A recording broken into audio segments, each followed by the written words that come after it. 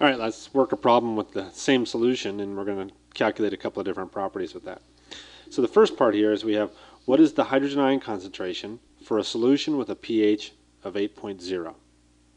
Well, first off, we have to answer a couple questions.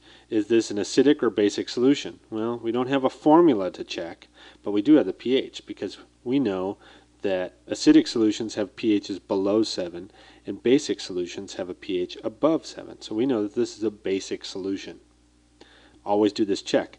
What do we know about basic solutions? Oh, we know that the hydrogen ion concentration of a basic solution is less than 1.0 times 10 to the minus 7.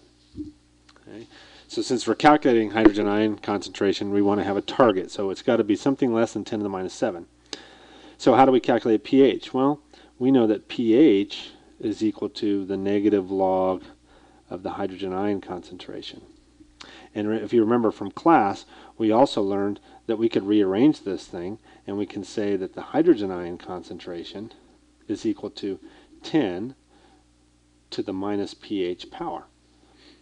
That's a little bit easier to sort out when we have a pH.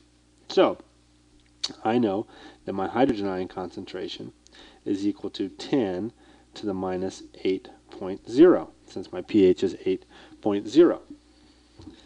So let's go ahead and put that in my calculator. I'm going to use the 10 to the x key.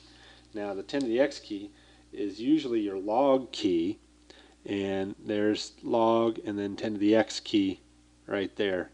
So I'm going to have to hit shift and then the 10 to the x key. Now some calculators you have to hit 10 to the x then the exponent. Some you hit the number then 10 to the x. This one you put in the exponent first.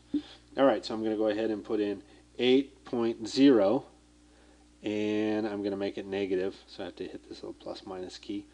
Now then I'm going to hit second function and then 10 to the x, and I get 1 times 10 to the minus 8. So this becomes 1.0 times 10 to the minus 8. Is that smaller than 10 to the minus 7? Yeah.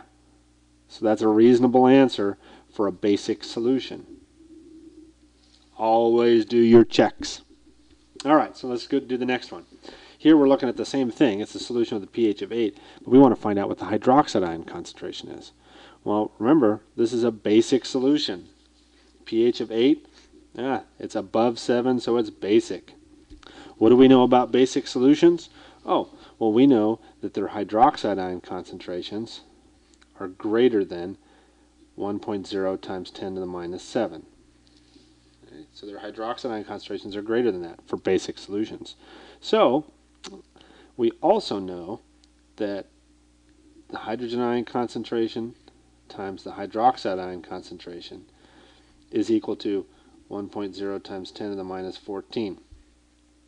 So do we already know the hydrogen ion concentration? Sure, we calculated that from up above. So we can say 1.0 times 10 to the minus 8 times my hydroxide ion concentration is equal to 1.0 times 10 to the minus 14. Well, let's go ahead and do our algebra. We know our hydroxide ion concentration is equal to 1.0 times 10 to the minus 14 divided by 1.0 times 10 to the minus 8. Let's go ahead and put this in the calculator. So 1.0 EE or EXP to the times 10 to the 14th power divided by 1.0 EE or EXP times 10 to the negative 8 power equals 1.0 times 10 to the minus 6. Is that reasonable? My hydroxide ion concentration is greater than 10 to the minus 7. 10 to the minus 6 is greater than 10 to the minus 7. That's a reasonable answer.